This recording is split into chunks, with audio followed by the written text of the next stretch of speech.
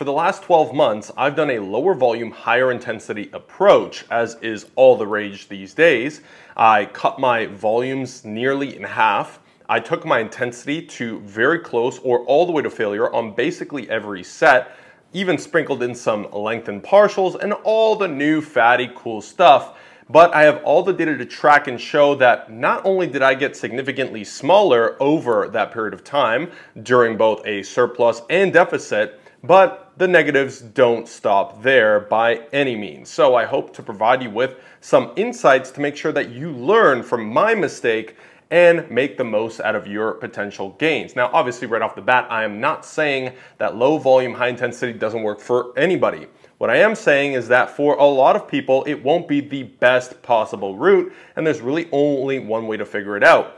I also want to go through some of the science and stuff as well, okay? So the first thing is I'm going to walk through exactly what my training looked like for the last 12 months. So I essentially ran the only experiment that matters, which is the one you should run for yourself ultimately at the end of the day, which is inevitable after years of doing things and trying different methods.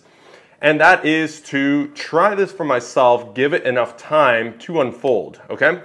So what I did was for 12 months, I tried different approaches to this lower volume, high intensity thing. I tried different splits as far as I even did low frequency, so bro split style training. I did moderate with moderate volumes, and I did higher frequency as well, but extremely low volumes, like 2 to 3 sets per muscle group in a session, 2 to 3 times per week, okay? I tried every different way to go about this.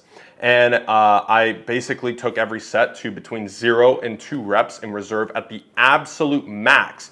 For the most part, I averaged about 0 reps in reserve at the end of every set. And what that essentially means is I stopped before attempting the next rep as I was sure I would fail on that rep, okay? So you'd get an idea as to what the intensity was like. And of course, I emphasized technique during this time as well. I made sure that no matter how close I came to failure, I kept my technique as close to perfect as I could. Obviously, there's going to be some deviation from that as you approach failure, but we'll talk about that later as well. Now, by the way, I also rested minimum 2 minutes between every single exercise, and that means all isolation. But then on the high end of like compound lifts, let's say hack squats, stuff like that, I was resting sometimes upwards of 6 minutes, which also I found to be quite a waste. And again, there's a lot that goes into this that a lot of people are falling for in this day and age. I figured the only way to truly know the impact of this versus a higher volume, lower intensity or moderate intensity approach with lower rest times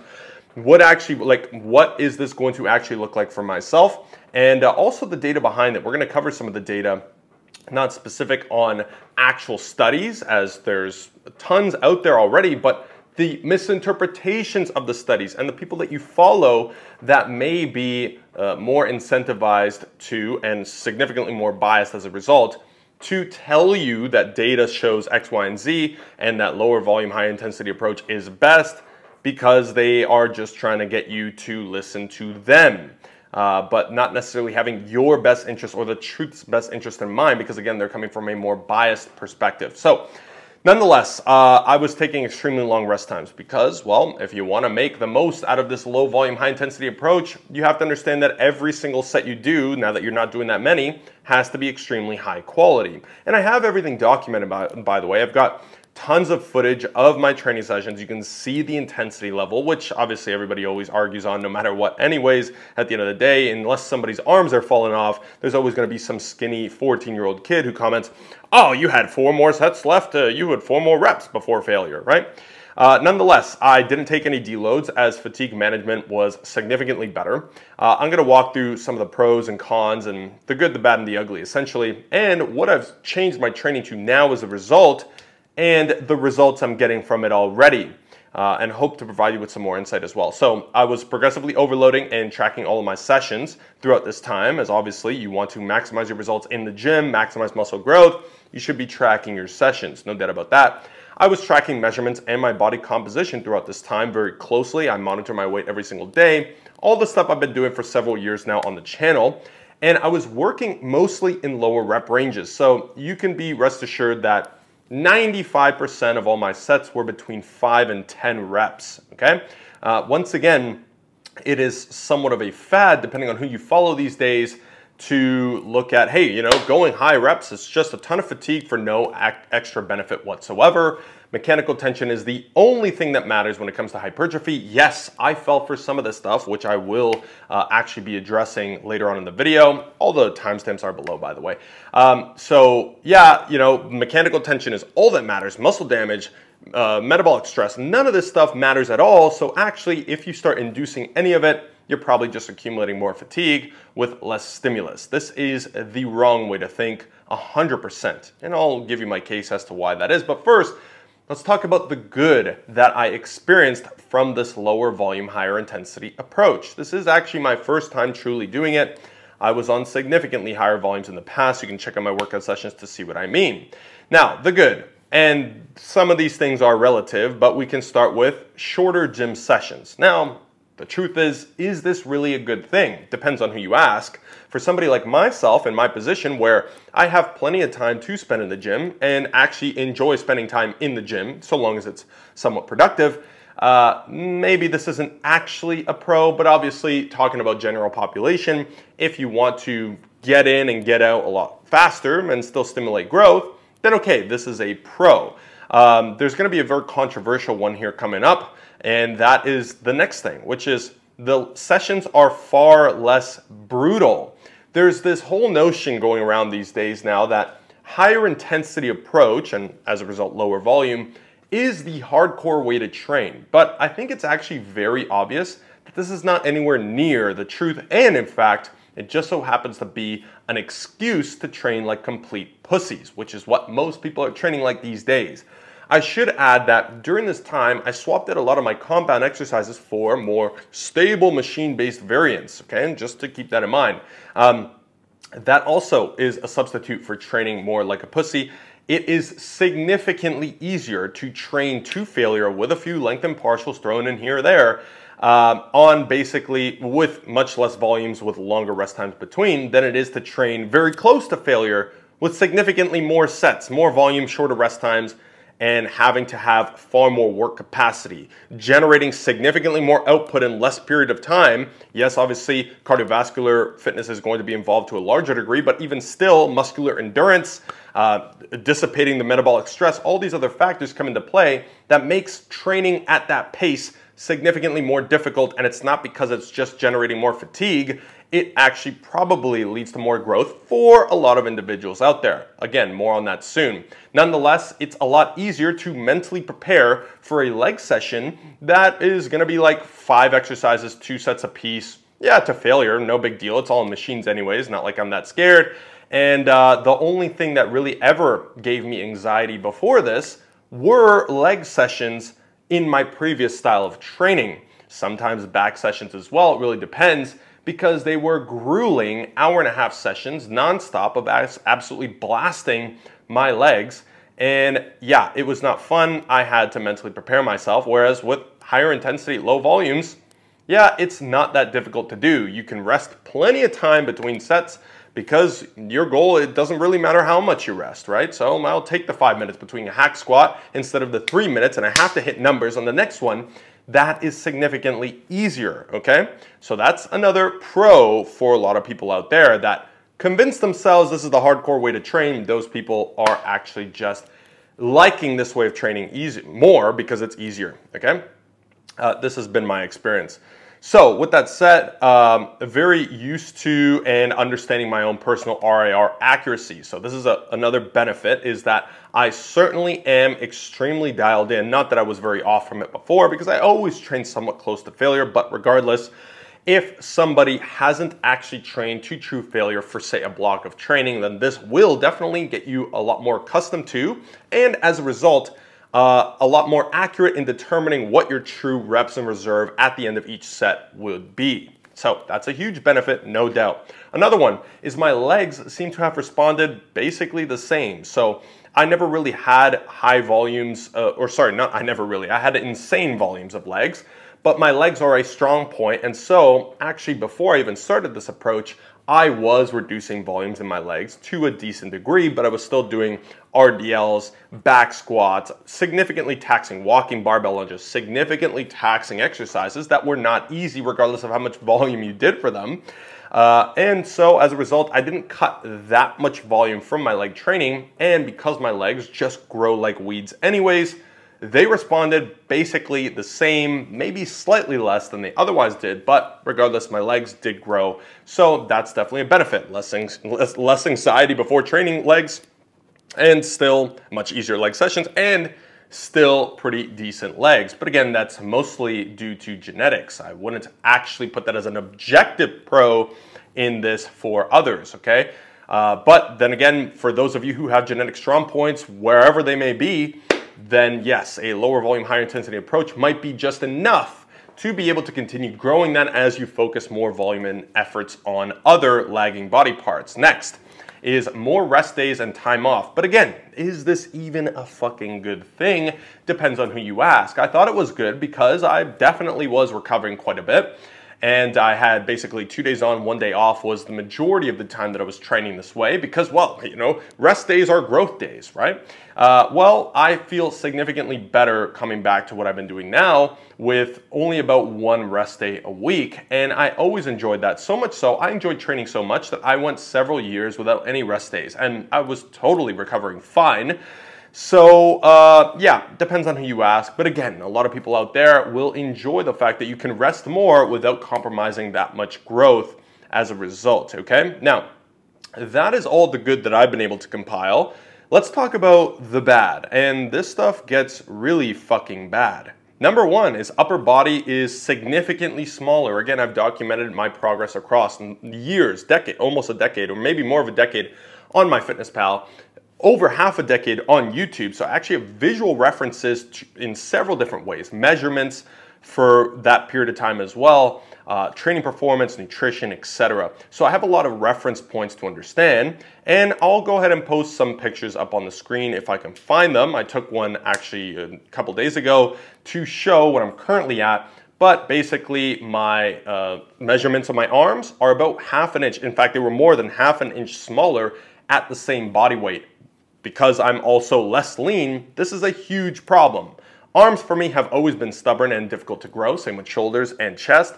And yeah, they were shrinking. And keep in mind, I've been in a perfect surplus, meaning gaining at a perfect weekly rate for the last 6+ months.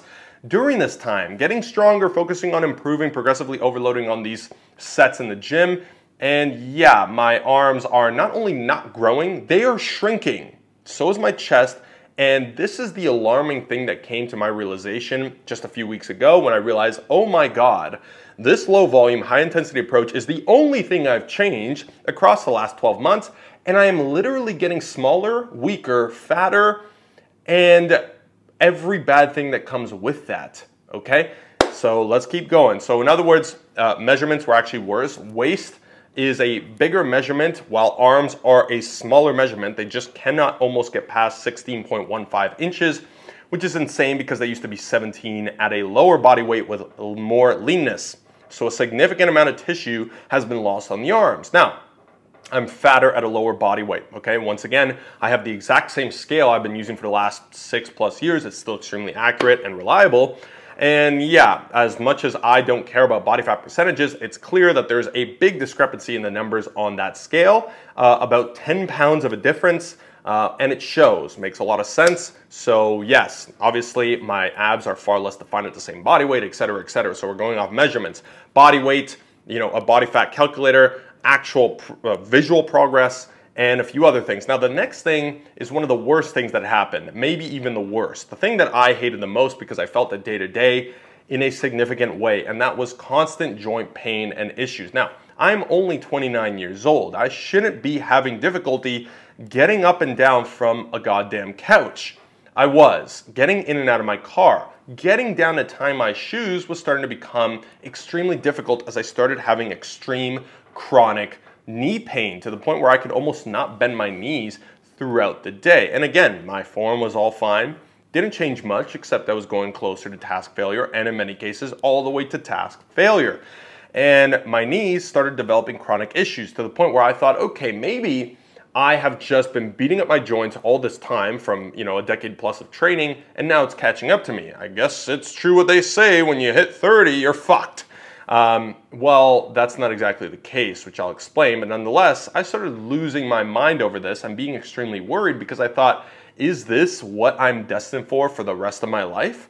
Chronic knee pain that will only get worse. I mean, if I'm 30, how's this gonna feel when I'm 60? That's a scary thought. Another thing, lower back issues, significant lower back pain. Again, bending forward to pick something up, huge problem. Trying to move things in and out of the apartment, whatever it may be, picking up groceries, severe problems. Issues on my arms, my tendons, my elbows, hated doing certain tricep exercises, and I basically had limitations on the exercises I could do as I continued on this because my tendons were not agreeing with this style of training. This was something that I really, really did not like. I was even starting to think maybe I've got some sort of arthritis in my knees that I'm just going to be screwed with for the rest of my life. The good news is that does not seem to be the case. However, we continue with the negatives. Lower metabolic rate / energy expenditure throughout the day. And this is crazy, okay? And what I'm chalking this up to is the fact that I was actually losing muscle during a surplus. Now, keep in mind, my physique was getting very close to maybe peaked out. I still believe I have a decent way to go, but I was very advanced before, if you look at some of the videos about 2-3 years ago. And so to keep that up and continue progressing, slashing volume in half probably isn't the smartest thing to do. Now, again, people will convince you that it is. Well, the more advanced you get, you have to barely do any volume because all you do is accumulate fatigue and that's it and so on. This is definitely not true, at least not for me and certainly for a lot of people out there. I'm going to talk about the literature soon to explain what I mean and have you understand it better as well, because there's a lot of, unfortunately, essentially hit zealots out there these days, and they're taking over the internet in one way or another. They're got naked posters of Mike Mentzer and Dorian Yates on their wall that they probably do odd things to each night, and that's it. If anything argues with that, then it's got to be wrong, or you're training like a pussy, you don't know what you're talking about, you don't care about science, etc., etc., etc. I've got some stuff for you. However, we continue the lower metabolic rate part. I was eating somewhere around 3,300 calories at the start of the bulk. By the end of the bulk, by the end of the last 6 months of a surplus, and yes, I did cut it early because I realized this. I was losing muscle, and as a result, and plus my training sessions were way easier, so I was burning way less calories, I did not increase my calories. I was at 3,400 calories for the duration of the 6 months, and I gained about 15 pounds steadily over time, which allows me to believe that I was likely losing some mass at the same time, which allowed me to continue staying in a surplus at the same amount of calories. That's a huge problem because typically, as I approach 210 pounds on my previous style of training, I would be looking at, about probably 4,000 calories worth of a intake that I needed daily just to keep up with the maintenance demands of it. However, something seemed very off in the fact that my calories didn't increase, but my body weight continuously increased, and I was looking worse and worse and worse and not gaining much strength, okay?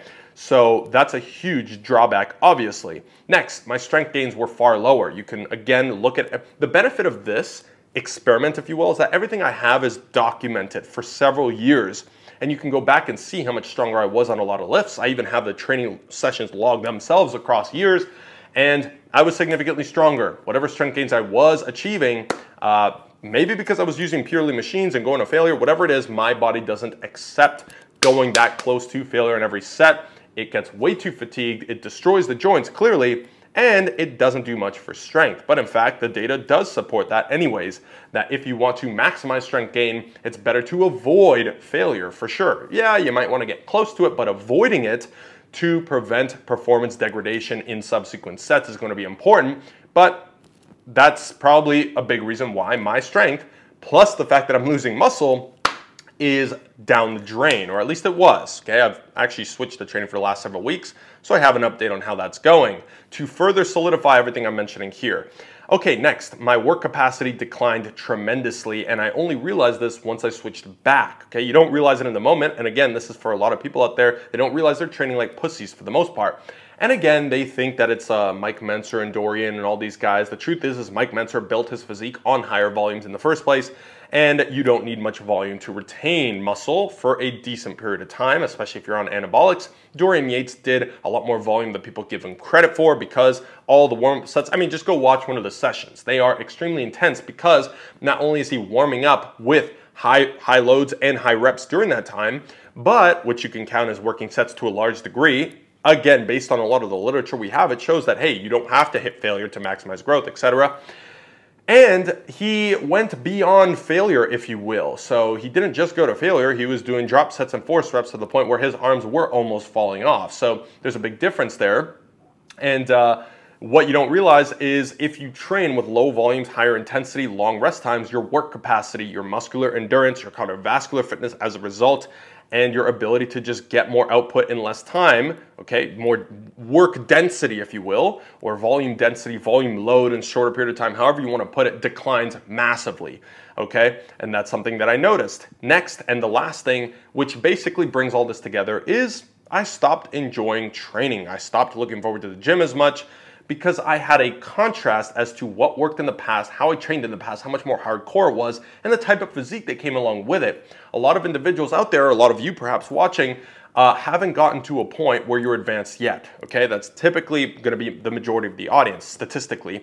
And so you can see some great gains off lower volumes and higher intensities. In fact, I generally recommend that you start with that approach, again, to gauge your RIR, understand what training intensity means to a large degree, and you can work up from there a lot easier than you can work down from starting too high. But at the end of the day, I have that contrast and I stopped enjoying it. I didn't look forward to it as much. I was taking rest days, what it felt like all the time. And yeah, it wasn't motivating anymore. I wasn't seeing any results whatsoever. In fact, regressions. So I hated it, okay? Now that is the long list of negatives. And again, this has been all my experience. Of course, some people out there, this will be the best method for them to train in, which is slightly lower volumes than, say, whatever the general moderate recommendations might be. And I recently made a video on volume that I want to address some of the things that I mentioned. Now, I involved a ton of the latest literature when it comes to that, but a few things to note.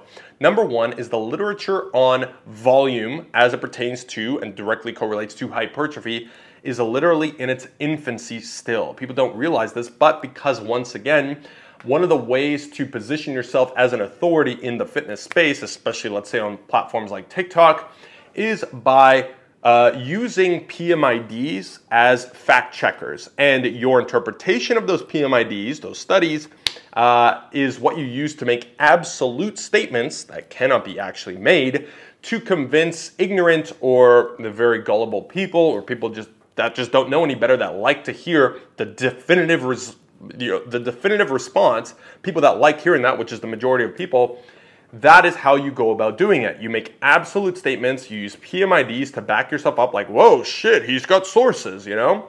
And that's not entirely accurate. And the truth is the volume to hypertrophy question or equation is nowhere near close to being determined. Nowhere near close.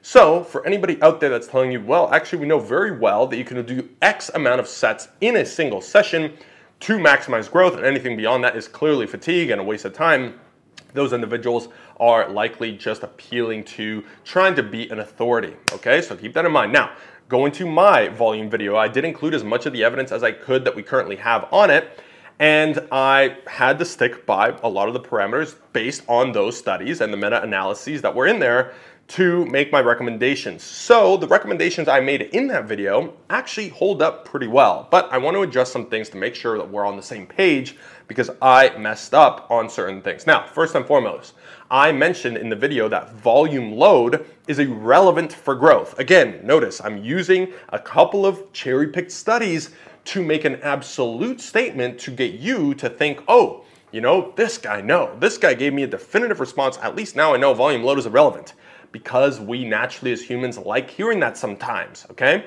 But I think that it's actually more accurate to say that it plays a role in improving work capacity and therefore help you tolerate more volumes and recover from them better, which ultimately could mean more growth indirectly in the long term, all right?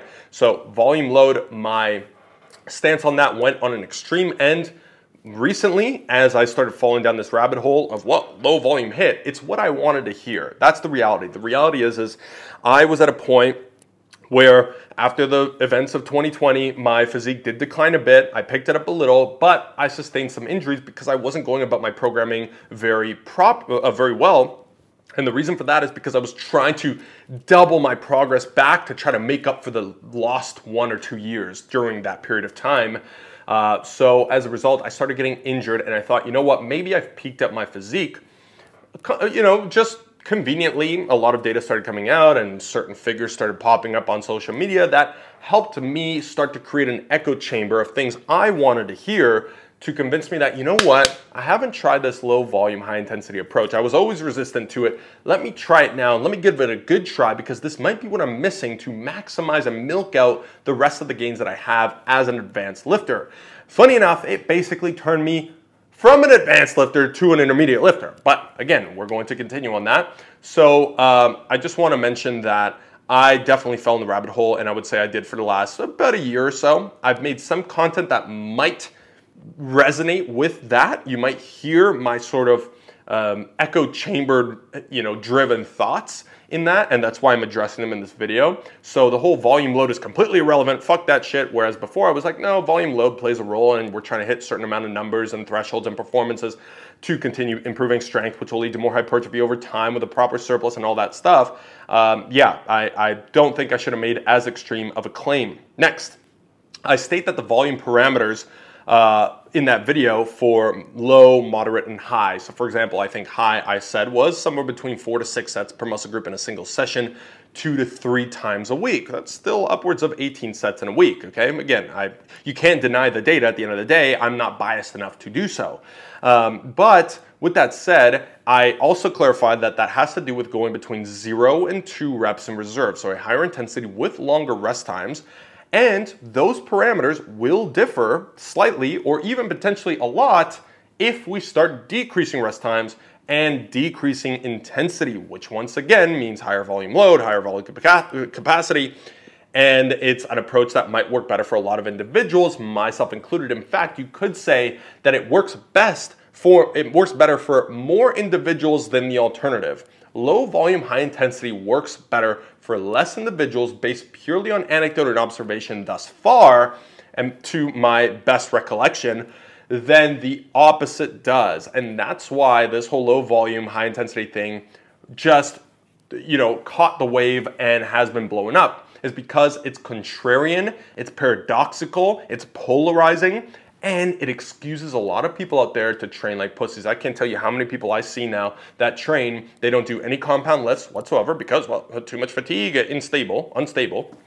That's not true. And if there's a minimum threshold of stability, your body will create enough stability to be able to maximize growth on those lifts anyways. The basics are the basics are the basics. The barbell bench press is not a bad exercise. I've been saying that from the beginning, by the way, because I thought that's just absolute ludicrous. There's something that you understand once you gain enough experience that you simply can't do away with, no matter how much of a fad things are, okay? Or how convincing a fucking influencer on social media is.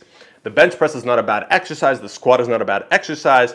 Maybe there's more optimal exercises for some individuals, but for many, those exercises will allow you to maximize muscle growth to a large extent, okay? Nowadays, a lot of people I'm seeing, whether it's in a membership or whether it's one-on-one coaching, they always want to, can I do this? They swap everything for machines. Machines are easy. They take longer rest times. They cut a set off. It's training like pussies. You have to ramp things up a little bit to at least test the limit of what works best for you and see maybe you grow more from doing that. The last thing you want is to allow dogmatism, a dogmatic viewpoint that locks you into one side of the spectrum and doesn't give you any flexibility.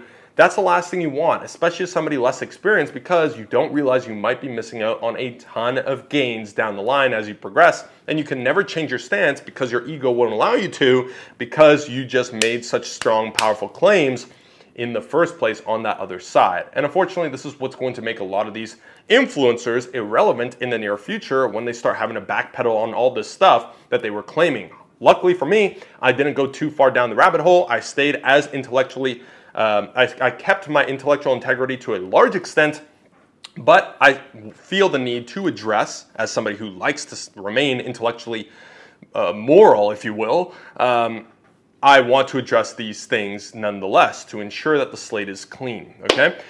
So anyways, that's a bit of a rant for you there, and no surprise, I'm known as the ultimate yapper for a reason. So with that said, a lot of the data right now, like I said, is in its infancy, but we've got plenty to suggest. Recently, the 52-week study, which was one that triggered a bunch of controversy, I do want to plug in. I highly recommend that you listen to. It's 7 hours worth of deep diving in all of the data and the history behind volume for hypertrophy by Stronger by Science. Greg Nuckols, Milo Wolf, and Dr. Pack all dissect this for 7 hours. There's a part 1 and part 2 on the Stronger by Science podcast. So I want to plug them here because listen to that and you'll understand things to such a better degree.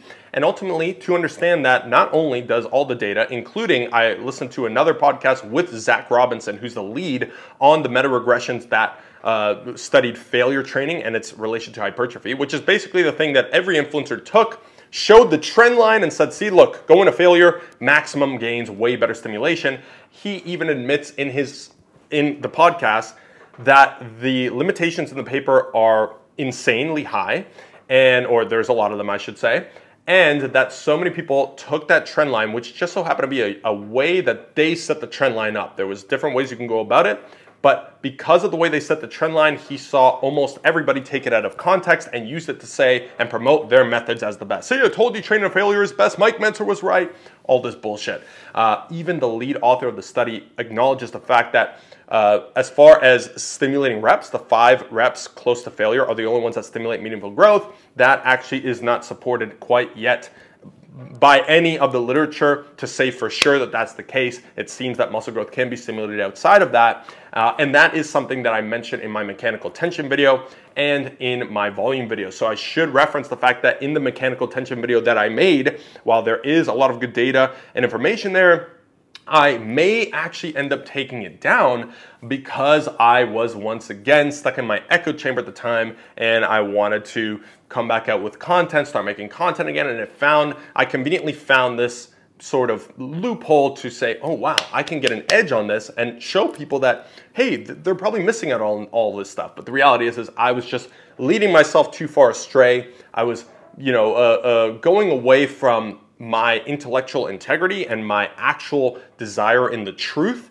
And I started going towards more dogmatism, which is not what I want, and I want to adjust that further. But nonetheless, let's come back to the fact that the science when it comes to volume for hypertrophy is not clear enough. The stimulating reps model is not the end-all be-all by any stretch of the imagination, and you should check out some of the deep dives of the science by some of these extremely intelligent PhDs that have done a lot of the science around this stuff and give you open interpretations of the science, okay, and allow you to come to your own conclusions. Now, I made a big mistake. So this is to end the addressing of the volume video. I made a big mistake in that I relied too much on the science to blanket and put everyone in the same boat or under the same roof, okay? But that is not being truly evidence-based. So, and I don't want to become one of the people that leverages PMIDs like a fucking fact checker just to try and convince people that my methods are the best. I'm not looking to create my method. I'm looking to bring together,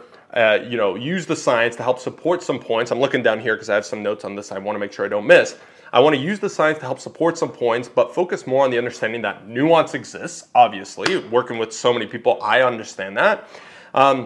It exists to a large degree. Science is still extremely limited. I have tons of experience that I can share as well, anecdotally, and that does have merit. And preferences play a role. And ultimately, what works for some won't work for others. That's just the bar. At the end of the day, I see people on my TikTok coming in, and because of this dogmatism and this cult-like zealotry of the HIT model, that it's just so convenient to think, because it's like, oh my God, we've been wrong all this time. This is the truth. And it allows the ego to stand on a soapbox to some degree.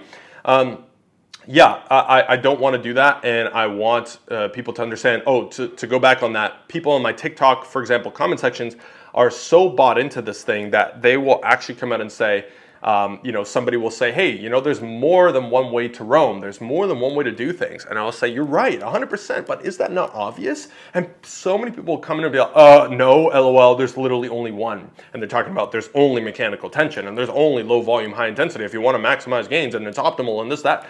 That is unfortunate to see because those people are more concerned with being right than more concerned with the truth and therefore with their own best possible results. But that is not surprising. So moving on, how does my training look now?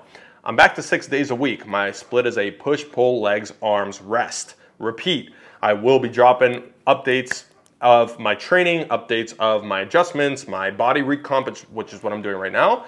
I'll get into that a little bit more soon. So I'm back to 6 days a week. One rest day feels amazing. Now, higher volumes, okay, I'm doing between 15 and 30 sets weekly for most of my muscle groups. I would say some of the leg muscle groups are a little bit below that, but my arms, I'm hitting things with extremely high frequencies, like 2 to 4 times a week. For some of the muscle groups like delts and arms, it's 4 times a week. For everything else, it's a minimum of twice a week. And this is what brought my physique to its peak so far, and it's what's going to take me to the next level as long as I progress and program accordingly within that. I'm still going somewhere between 1 and 2 reps in reserve at the very top end on massive compounds, sometimes all the way to 3 or 4 reps in reserve, so moderate intensity, one can say. And I am definitely doing a lot more sets, so my work capacity is significantly higher. It's improved since then. Actually, I'll talk about the benefits thus far since switching from this in the last like 4 weeks, okay?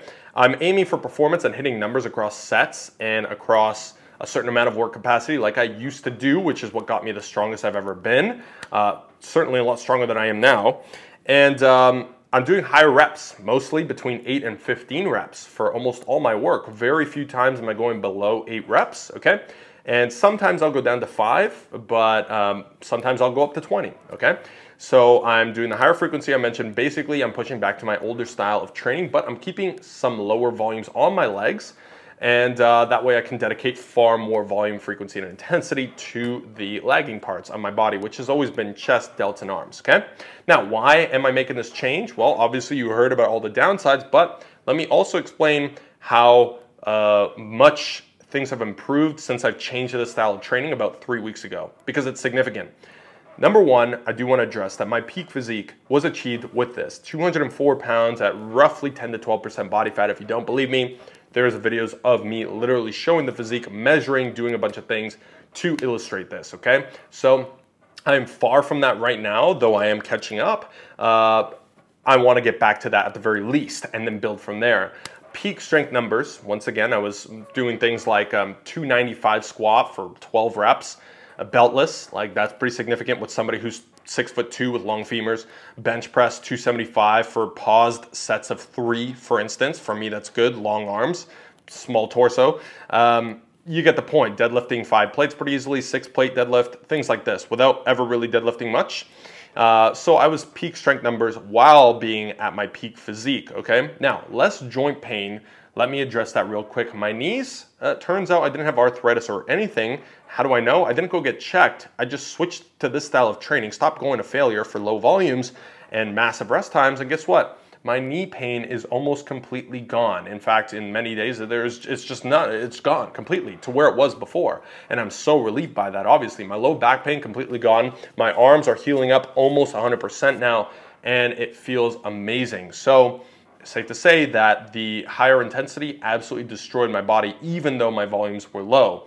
Now, another huge benefit is far more energy burned. So I've been recomping for the last 3 to 4 weeks, and I plan on doing it for probably the next 8 weeks or so because I'm going to Italy. So I'm trying to, get that peak physique going. And my arms are already filling out rapidly. They're already up almost half an inch or almost just over a quarter inch from where they ended at the top of the bulk, which I weighed about 5 pounds heavier than I do now. That's significant. So it's clearly working, and everything that I've said up until this point is only being further confirmed for me since I've started going back to my older style. But my favorite part is definitely the less joint pain. I actually feel normal. I actually feel like I'm 29 years old, not like I'm 59. That's important. Far more energy burned, so I'm eating way more calories at a lower body weight time, now around 205. So I dropped about 4 pounds on a week-to-week average across the last few weeks. I've been holding for about a week, and I'm eating, yesterday I had 3,500 calories, maintained my weight perfectly. On the weekend I had 4,500 calories, didn't gain any weight at all. Once again, I'm burning sometimes up to 1,000 calories in a session, 1,200 calories in a session because the work capacity is increased. and now finally I've caught back up to that.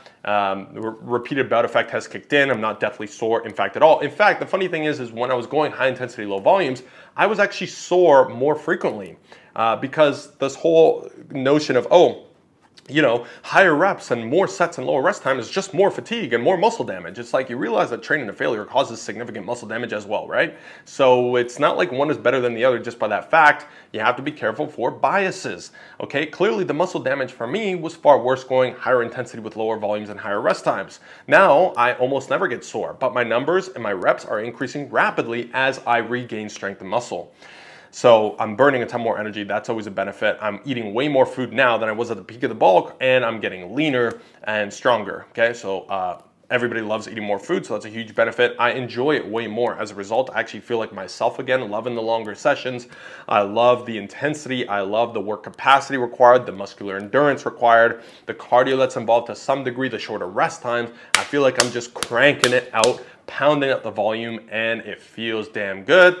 And the results are coming in very rapidly as a result, which again, I will keep you posted on. So make sure you subscribe to make sure you don't miss out on how I'm optimizing my programming going forward in this way to maximize gains. Now, science does back it up just as much as the rest. Unless you listen to closed-minded individuals that like to stand on a soapbox and create echo chambers. I think I've addressed this point several times in this video already, but it bears mentioning once again that the science is not, oh, it's only metabolic stress. Like actually metabolic stress can't even be fully counted out as far as having effects on hypertrophy indirectly. Maybe directly there isn't quite enough support to say for sure that it does.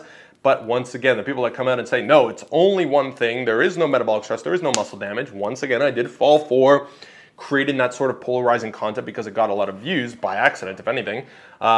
So, you know, I did fall for that. I did fall into that camp of using the polarizing content and the clickbaity titles. And once again, I do want to apologize for that, mostly to myself because it wasn't intellectually honest and it's not what my mission is here, okay? But nonetheless, the science actually doesn't back up the fact that low volume, high intensity training is anywhere near superior. And when Mike Mentzer was saying all these, you know, these talks of him sounding super smart about it and so on, they actually had basically no data around any of this at the time. So that's another funny thing. If you want more gains, you don't usually get more by doing less. That's an important point. Obviously, there is a dose-response relationship between volume and hypertrophy. However, it will top out at a certain point. With that said, until you get to the point where it tops out, you are not maximizing your gains more than likely. There's going to be some exceptions for sure, but nonetheless, more volume equals more gains up to a point. And usually the lower volume, higher intensity group is not anywhere near that point. And the data coming out now to support it, for instance, the 52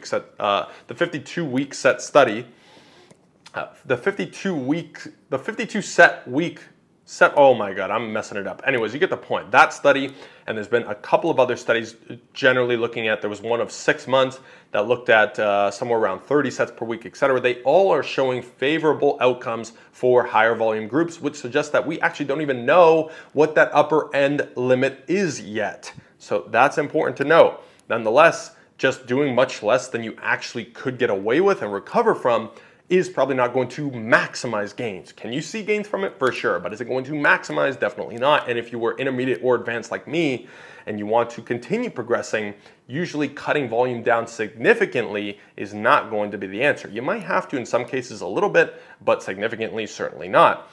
So to a certain extent, there's a dose-response relationship. It is nonlinear, but we don't even know what the upper end is yet. So for those who are out there claiming they know it, I suggest you be skeptical. Okay, now, just a few things to end off with here for yourself, and hopefully you've gotten some insight from this video. I know it's very long, but I'm very passionate about this topic, as you can tell. Topic when it comes to building a physique and better health in general and helping you do the same. So here's some insights I want to maybe close out with here.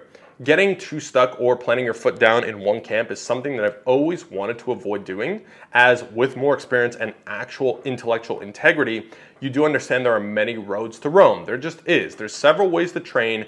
That's just the reality. There's several ways to train, and many people can benefit from the ones that you don't want to believe are optimal. Okay? But I will admit, I fell slightly for the new science coming out and falling into an echo chamber of what I wanted to hear and help purport that as a result. The truth is, I'm back to the style of training I was on previously with a new perspective. That's the important thing. I did learn lessons across this time. And with some new data and understanding of what works best for me, which is all that matters when it comes to the optimal conversation. What's optimal for you is the question, not on paper, because on paper may not apply to you anyways. With some new data understanding, and I'm going to continue to iterate and chase my best physique and health, and hopefully allow and help you to do the same along the way.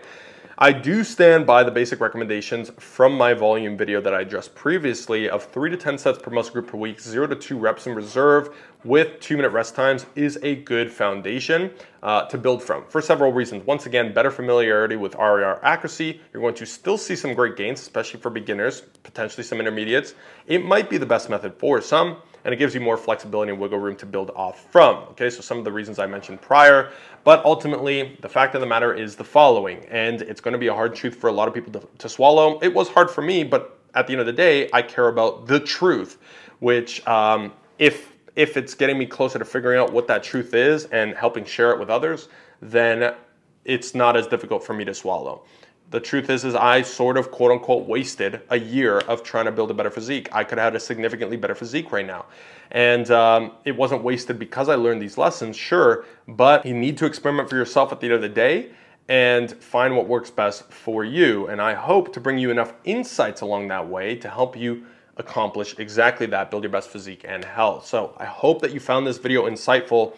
Now, I do want to know, if you watched this long, please drop down below, what style of training do you prefer? Have you tried several styles? Which one do you prefer and why?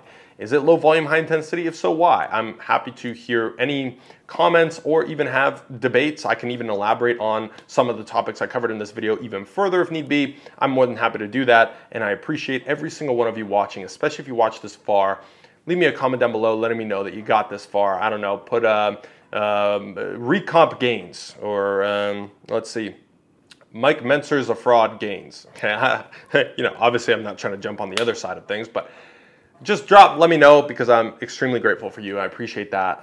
Last two things I'll close out for here is a couple of shameless plugs.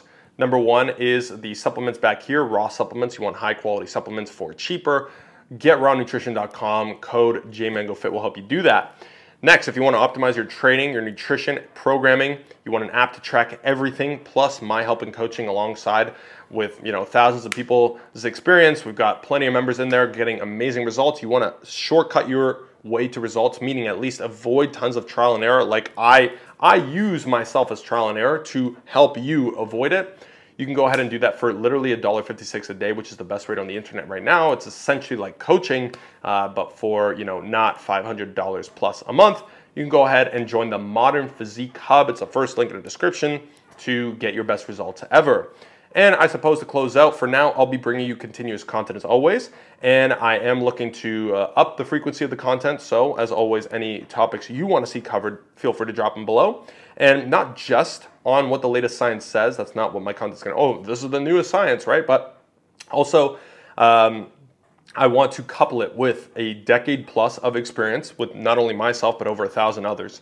Some helpful anecdote along the way, my own updates, my mindset behind things, how I tweak, why I tweak, how I adjust, etc.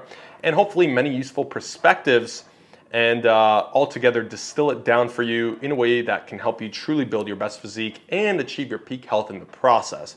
So if you're interested in that, once again, make sure you hit that subscribe button. Appreciate you for watching. I will catch you in the next video. Until then, I'm out.